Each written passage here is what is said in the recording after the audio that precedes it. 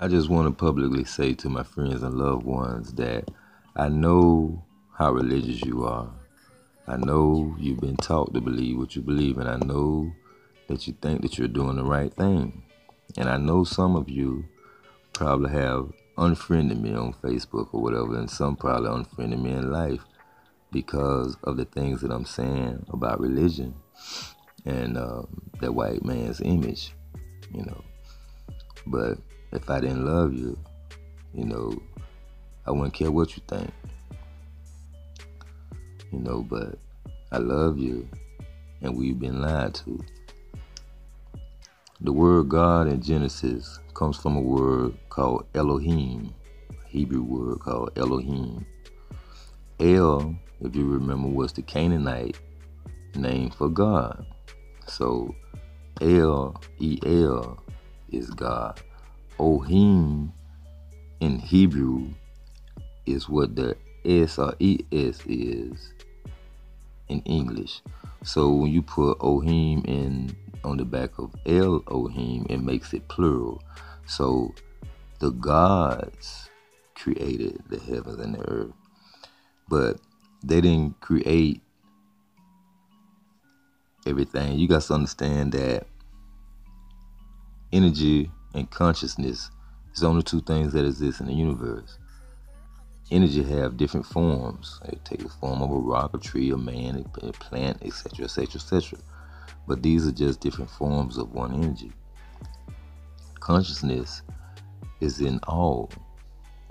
That's why they want you to look for God in the sky, because they don't want you to connect with your God source within you. So these group of beings, the Elohim, the gods that claim that claim to have created this universe, they didn't. They are not gods either. They are a group of entities, highly evolved, um, group of entities. Not meaning they're better than you and me, but it's just that their race is more advanced technologically and wisdom wise. Now we'll get to where they are on our development in life, in eternity, in this eternity, but they are already there, and they're using their power against us. So they're portraying themselves as God. That's why I say, let us make man in our image. I don't understand how you can still believe that the word God is singular when there's verses like that saying, let us make man in our image.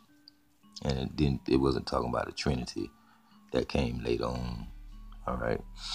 Well, anyway, man was already created. What they did, they manipulated the genes, and that's what they meant by let us make man in our image.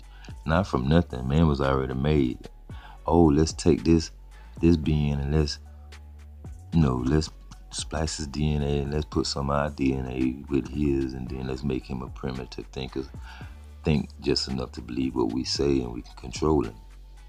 Those are the same ones that let us go down and see what man doing. Old man building the Tower of Babel, which is bullshit, because you can take all the material on the earth right now and build a tower to where there ain't nothing left but the tower standing on a piece of earth, and it still won't be enough to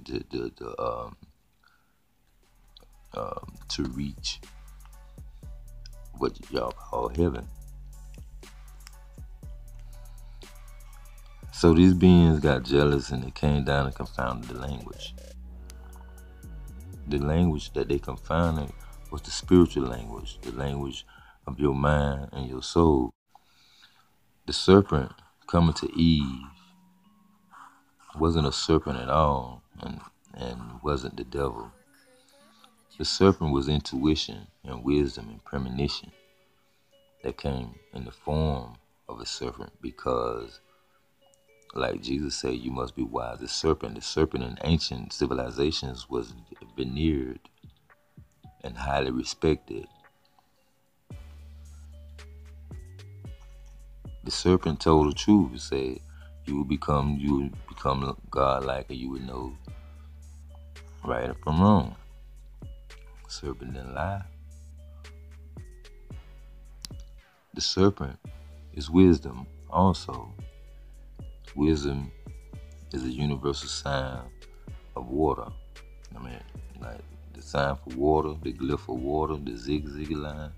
It's like a serpent, but wisdom is what came to humanity to warn them about these people that's playing gods.